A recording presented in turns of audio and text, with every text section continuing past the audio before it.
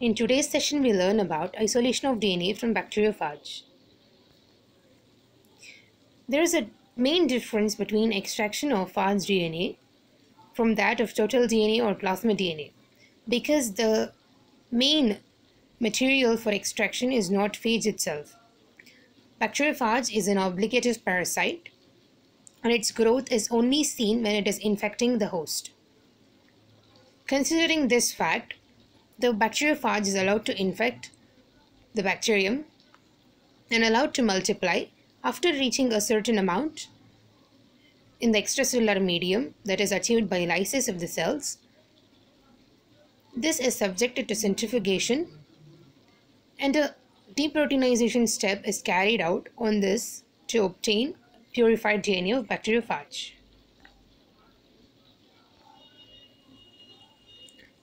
Obtaining high amounts of culture. Here we know that lambdaphage is known to exhibit two modes of cycle, that is lysogeny and the lytic cycle. Here we do not require lysogenic mode of cycle. To induce lytic cycle, thus increasing the yield of lambdaphage titer, a temperature sensitive growth condition is designed. Here the C1 repressor, this is the protein responsible for bacteriophage to enter into the lysogenic mode of life cycle. If a mutation is carried out in this gene, therein it renders it active in lower temperatures and degrades it in higher temperatures. That is, when the bacteria is grown at 30 degree, the C1 repressor works fine. If it is transferred to 40 degree, the C1 repressor is degraded. This holds for the phage to enter into lytic cycle and abort lysogeny. Preparation of non-lysogenic phages. Non-lysogenic phages are mostly used in genetic engineering experiments as they only propagate through lytic mode of cycle, and due to deletions of C1 repressor, even lambda phage does not exhibit lysogeny in labs, and it only has lytic cycle. And the main key lies in addition of phage particles into bacteria for infecting. Although this may sound easier to conduct the experiment, there is a key and a expertise required for the addition of phage particles at exact time. If the cell density is low and the addition of phage is done, when the cells are infected, it causes lysis of the bacterial cells immediately. Thus, the phage titer obtained is very low. On the other hand, if the cell density is very high, lysis does not occur because the bacterium is accustomed to the medium, and the medium is very stable for it to not undergo lysis. So the addition of phage particles is the key to achieve this experiment, and it is carried out in a balanced inoculum, thus attributing to timely release of phage particles by lysis. Collection of phage from an infected cycle. Due to the smaller size, phage particles can be precipitated only by high-speed centrifugation.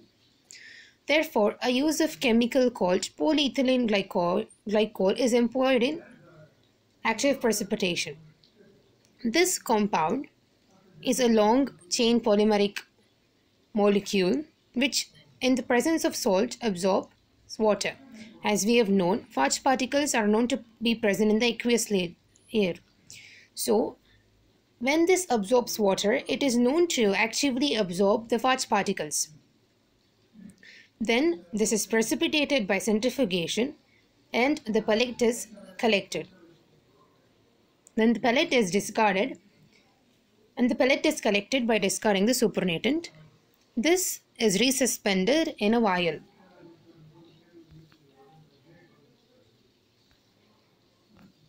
The resuspended vial from the previous polyethylene glycol precipitation is directly subjected to reproteinization step sometimes, but most of the times there is an additional step called density gradient centrifugation, which is performed even in case of total DNA extraction and plasma DNA extraction.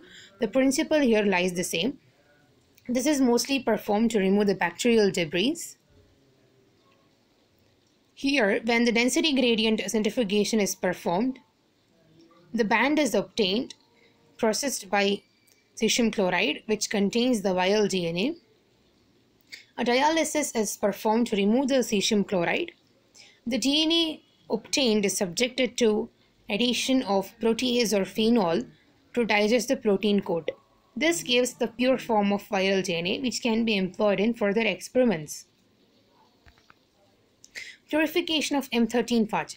M13 phage is another phage known to infect bacterium and of great importance in genetic engineering because of its double-stranded replicative form, which resembles plasmid and is employed in genetic experiments frequently. This is a non-lysogenic phage, and it does not cause lysis of bacterial cells, which is another key factor. The extraction is performed as in case of lambda phage, and M13 phage is similar, whereas it involves the culture of infected cells, centrifugation to remove the bacterial cells, leaving the M13 phage in the suspension, later subjecting it to addition of polyethylene glycol, wherein the pellet is precipitated, which is again separated, so it is subjected to gradient centrifugation, thus obtaining the pure DNA along with the protein, where the protein forms a separate band and the DNA forms a separate band. DNA obtained is further added with phenol or protease to remove the protein coat, thus obtaining purest form of M13 DNA in the final step, which is used for further experiments. Thank you. If you find this video informative, please do like, share and subscribe. If you need more details regarding this aspect, please check the link below.